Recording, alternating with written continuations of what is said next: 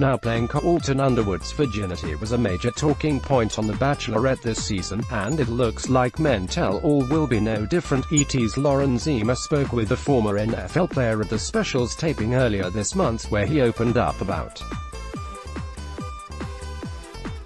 how the talk about his virginity, including some jabs by Jean Blanc, affected him, and revealed he found some of the commentary disrespectful. Some comments caught me off guard and really triggered something in me, and I felt like I spoke my truth tonight, Colton said.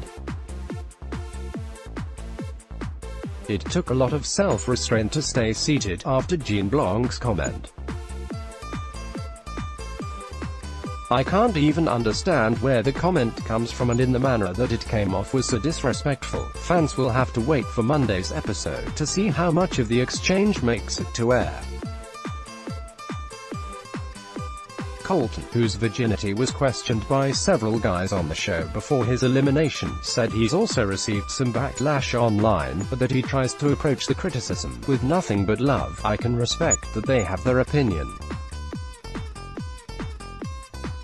I hope that at least I started a dialogue and I started a conversation in which they can understand what makes me, me.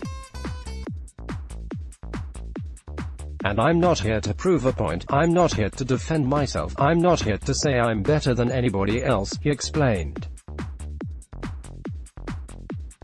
What I'm here to do is be true to who I am, and The Bachelorette has helped me do that.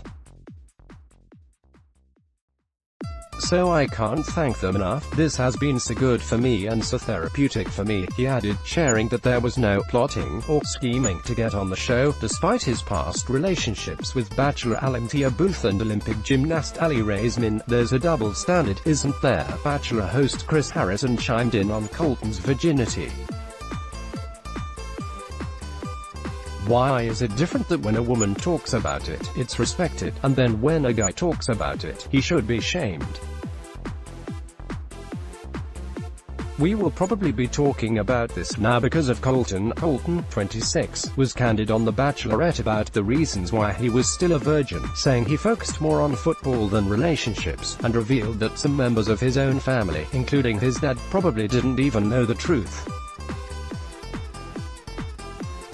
There was no hiding after America watched his confession on TV, however, but Colton said it was relieving to finally be honest. I can't tell you how many athletes and players and former teammates have reached out to me and said, "Man, I wish I knew you were going through this.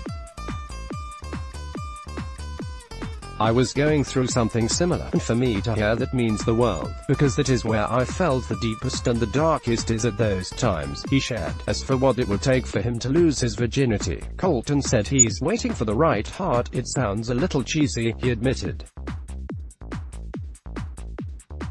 I'm waiting for someone to match my intensity, someone that's going to be into me as much as I'm into them, somebody that I'm so madly in love with and that I can share that special moment with.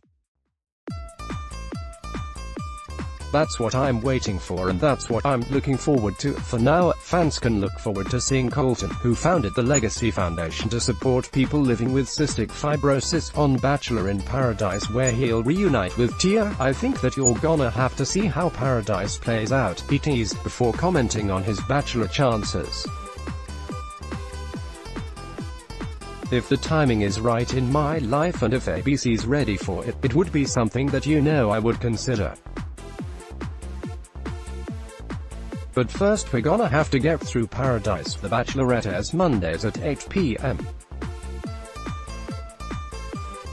PT on ABC. Related content. The Bachelorette. Becca Kufrin walks away after one man reveals he's a virgin. Colton Underwood teases his emotional Bachelor in Paradise reunion with Tia Booth. Exclusive Bachelor in Paradise promo. Colton and Tia reunite. Grocery store Joe finds love. Exclusive.